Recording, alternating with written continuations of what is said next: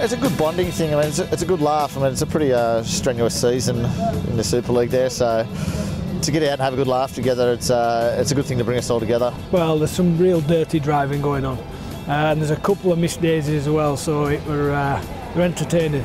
James Donaldson's looking on fire at the moment. The rest of the guys are more interested in trying to bash each other off the track than and have a game of dodgems and actually win the race. But James Donaldson seems pretty focused and is out in front, I think.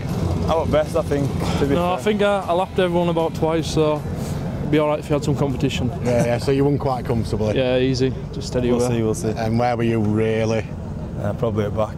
Yeah. Got to wait more, so that's why so it's a bit slower in my car than the rest of them. Well, we've got Adam O'Brien who is definitely Miss Daisy. Matt Diskin drives like that on purpose just so he can cause havoc. So he don't want to be in the clear, he'll wait for people, and he's probably the dirtiest driver is Matt Diskin. Yeah, just to get a bit, just give a bit of fun and just upset everybody else really.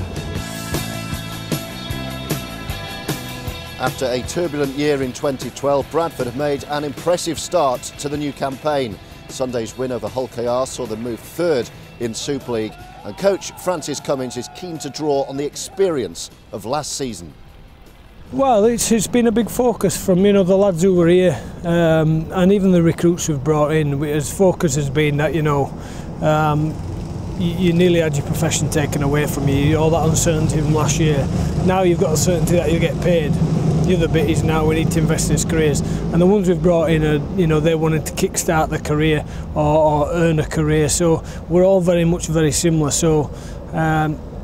You've got to keep drawing on your experiences, and that's what I will do for the boys, but they can do that as well now. They experience something that not many people, well, I hope nobody has to do it again, but not many people can draw on that experience, and they need to keep that close because they can remember the feelings of, is it going to be a club, I'm going to have a job, I won't be able to pay the mortgage. Well, that's not a nice place to be in.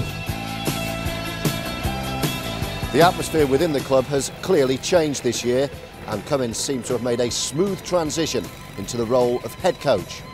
I think it could have been harder coming in from being assistant coach, but he's come in and he's done a fantastic job from day one. He let the boys know how he wanted things done, and everyone's gone and done it.